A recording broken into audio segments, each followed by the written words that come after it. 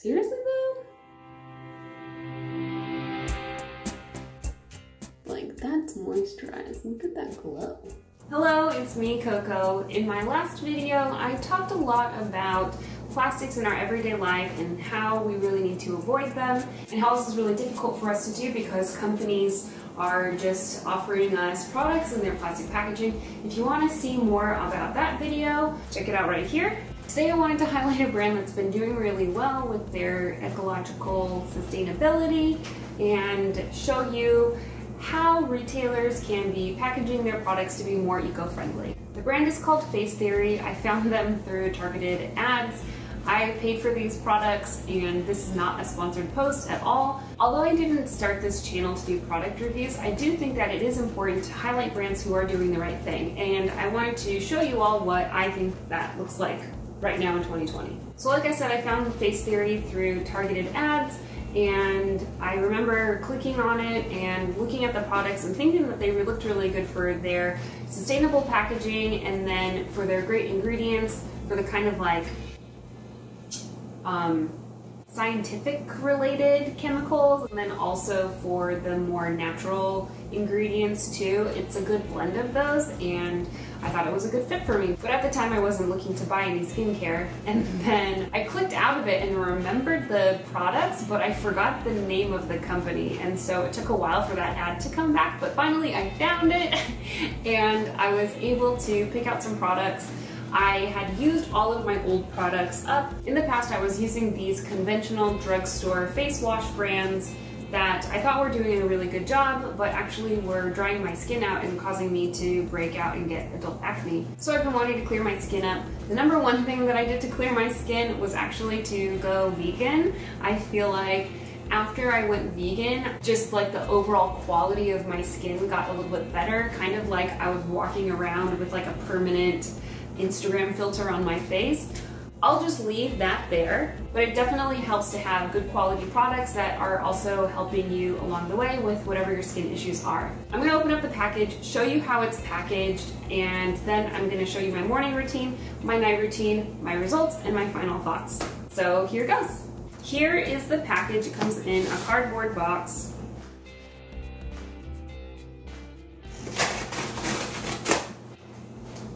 Okay. Kind of nice way to open. When you open the box, it looks like styrofoam peanuts. Dun, dun, dun! But, oops, don't worry, these are 100% compostable styrofoam peanuts, which just goes to show that you don't need to go for styrofoam or go for plastic bubble wrap in order to protect your shipped goods. And here is how the products come wrapped up. Here I have Regena-C Moisturizer. This is the clarifying cleanser. Glycolic acid face and body scrub. Porebright N10 Serum. I really like the packaging because, get this, these are glass bottles. Not only are they recyclable, but they're also reusable. I could definitely imagine you reusing this for getting bulk spices for the kitchen, or for the bathroom, holding bobby pins or cotton balls or something. So I think this is really great to be able to offer packaging that can be reused before it gets recycled. The tops are also metal, and I also like the branding. It kind of has this like scientific style to it that looks kind of like a periodic table or something, and I like it because it's not gender specific, and that makes it inclusive for all people who want to use it. Alright, back in the box with the cornstarch chip. Back in the box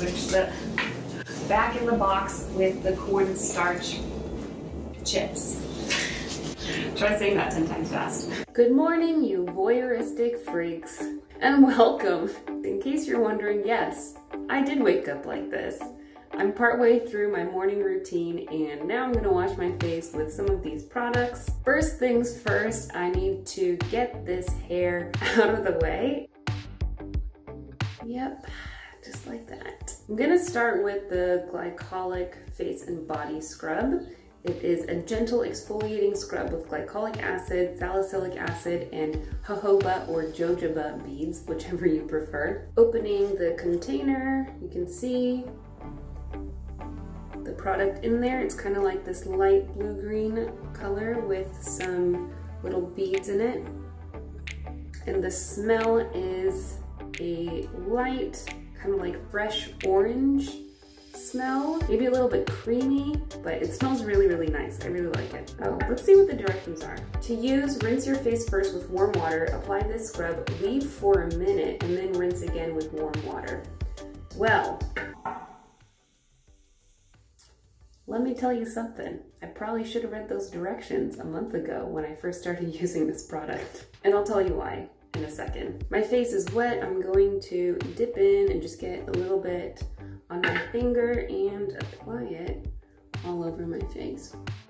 I got this product because I really believe that the secret to skincare is exfoliate and moisturize. And obviously you need to use good quality products when you're doing those two things. And I just kind of felt like, or I have been feeling like, although I like the experience of using this product because the texture feels nice on my skin and I like the beads and the smell is really nice, I was kind of afraid that it wasn't really exfoliating enough. And so I was thinking, okay, maybe a mask is really necessary for this. Although I do want to buy fewer products. I knew that glycolic acid was a key ingredient in this product, and I was thinking like, oh, maybe I should just like keep it on for a little bit and then wash it off, because that way the glycolic acid has a lot more time to activate and work on the skin. Because what I was feeling was that just putting this on, working it in, and then washing it off straight away wasn't really doing the exfoliation job that I really needed. I would kind of feel like I had just a little bit of extra skin left on my face after I washed this off, and then I know estheticians are gonna nail me for this one, but I would just kind of like rub it a little bit with my washcloth to get a little bit more of that natural physical exfoliation to get that extra skin off. It's been about a minute. I'm gonna wash it off. Before I was using these products, I was using a face wash that is by a very popular, cheap drugstore brand. It had the exfoliating beads, but I think maybe it was just a little bit too strong for my face. And not only was I having a little bit of dry skin underneath my nose, but I also was breaking out, and these products were not really doing what they needed to do. That one was probably a little bit too harsh for my face. One thing that I've learned about skincare is that you really need to be really gentle with your skin if you want to take really good care of it. That means no harsh physical exfoliants such as, let's say, like walnut shells or apricot pits or whatever. That stuff is just too rough for your face and you can end up doing a lot of damage. So what do when you don't use physical exfoliants? You use the chemical exfoliants, and that's why I chose a face wash with glycolic acid in it, because it is actually a chemical exfoliant. And actually, after leaving on the exfoliating face wash for a little minute before I wash it off, I can feel my skin is smooth. I don't have a lot of that extra skin on top of it. My next step is the Porebright N10 Serum. It's non-comedogenic, 10% niacinamide and azelaic acid serum. Not really sure what azelaic acid is, but I know that niacinamide is a humectant, which means that it pulls moisture into the skin. The directions for this one say, give this serum a gentle shake to activate. Use after cleansing in problem areas twice a day. I'm gonna give a little shake here, and I'll tell you I don't use this twice a day. I only use it in the morning. The texture is really watery, and honestly, I only really need one drop. A little bit goes a long way. Part of me feels like, why am I using this product that looks like water, feels a lot like water? Is it just water in a bottle? But actually, after using this for a little while, I can feel that, you know, even if it goes on just like water, you can feel it and you can even see the moisture on my skin. It works. It's a very subtle product, but it works. I would definitely recommend this if you have dry skin in the winter time. I'm gonna see if I'm gonna still need this in the summertime. because usually I don't need as much help with the moisture factor. The next product that I'm gonna put on is the Regena-C Moisturizer. It's a rich day cream with retinol, vitamin C, and hyaluronic acid. Let me tell you something. What do you mean it's a day cream? I feel like if it's a day cream, then it should have SPF in it. That's the only difference between a day cream and a night cream for me. If you're gonna have a rich day cream, it's just a night cream because it doesn't have SPF in it, which is what you need for the day. And let me tell you, putting on sunscreen on top of all this stuff, it is a little bit much. Anyway, here are the directions. To use, gently massage this rich cream onto a cleansed face and let the unique complex protect and hydrate your skin. All right. Similarly with the Porebright Serum, I don't need a whole lot of product. I'm just using like a little swipe here, a little here, a little here. Ooh, that was a lot. And then I just work it in. So you can see my skin is cleansed, it's exfoliated, it's moisturized. I'm ready to go about my day, maybe after a little bit of SPF application. And yeah, I'll be back to show you what I do for my night routine. Well, it's the end of the day and I'm back for my nightly skincare routine. So of course, I have to start with putting back my hair. So here we go again. I just got my face wet and I'm gonna start with the clarifying cleanser. An AHA BHA triple acid cream cleanser that removes makeup and impurities.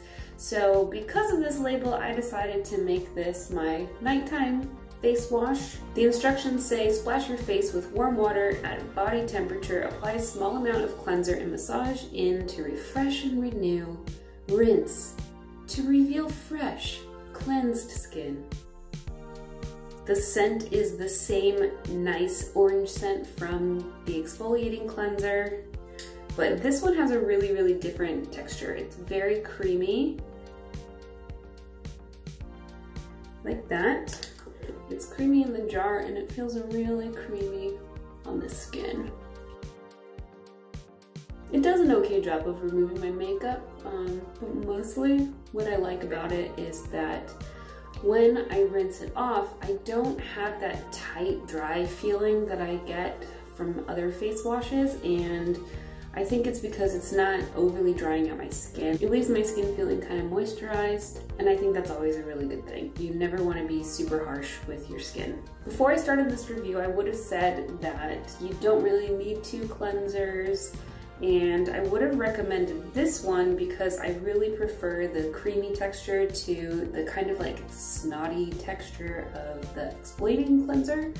But after letting that exfoliating cleanser sit on my face for a minute before I wash it off this morning, I can definitely tell the utility of it and that you wouldn't necessarily want to do that twice a day to your skin.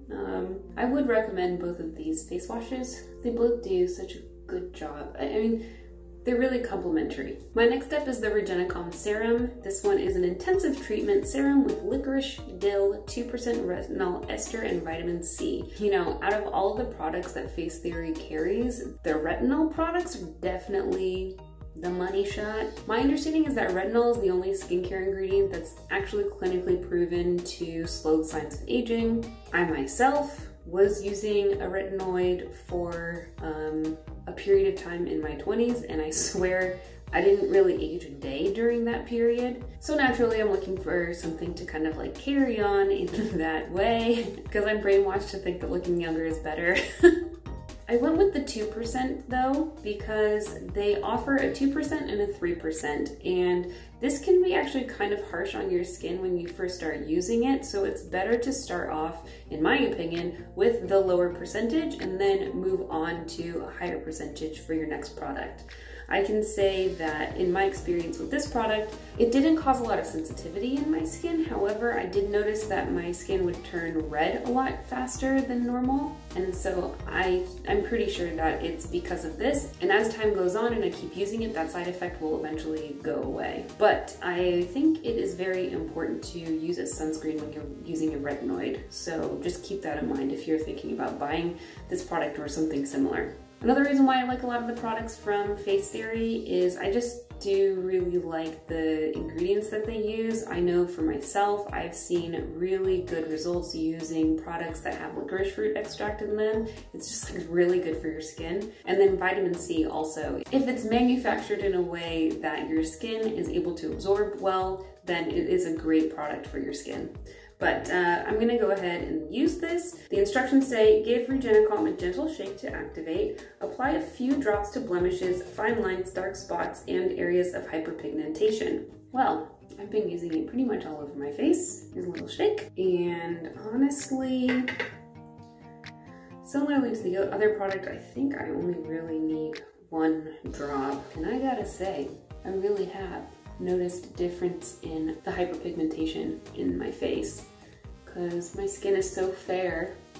If I get a pimple once, it likes to just stick around with that hyperpigmentation for maybe a month or 2 or more after.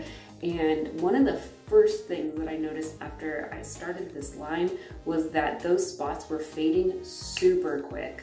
I didn't buy a night cream from this line because I already had some night cream from before. All the rest of my skincare items I had like completely run out of before I got this shipment of products, except for this herbal anti-blemish cream that I got in India. This one attracted me because it was really cheap. I think it was only like $6. It's really thick and creamy. It smells amazing.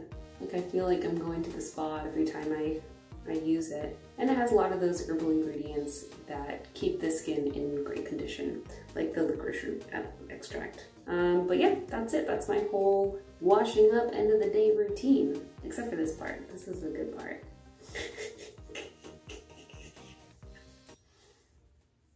All right, it's time for bed, so stay tuned for my full review with before and after pictures and the whole shebang.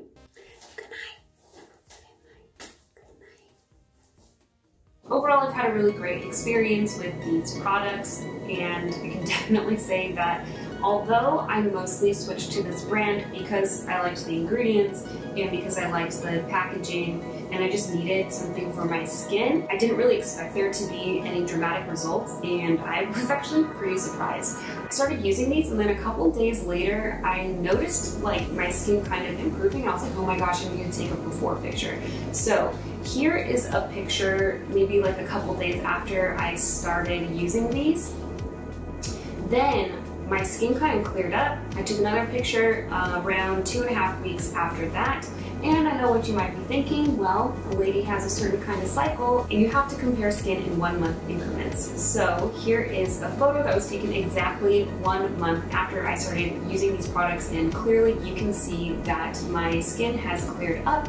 It looks smoother and just kind of like glowier, and I can definitely say that any problems that I have had with my skin have definitely been tiny little things that I've just been picking at. I'm just gonna be real. As soon as I can stop doing that, then I can just go ahead and have that perfect vegan glow. In any case, I'm really satisfied with the quality of the products and using them. If I were to give myself a grade for getting these, I would give myself probably like a B, and I'm just knocking myself down a little bit.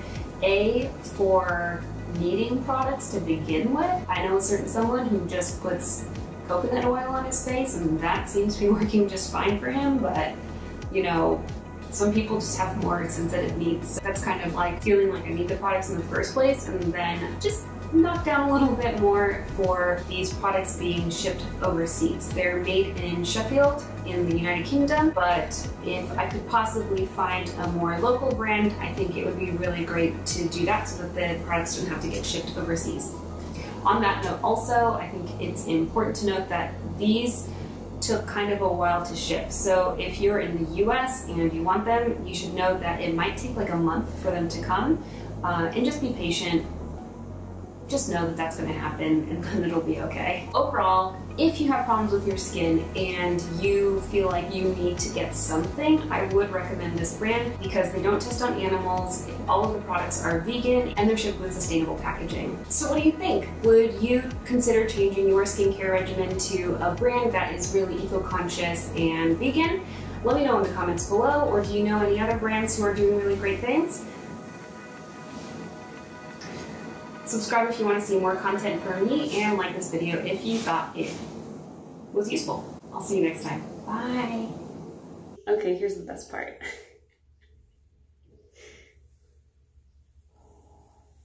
And that's how I style my hair for the day.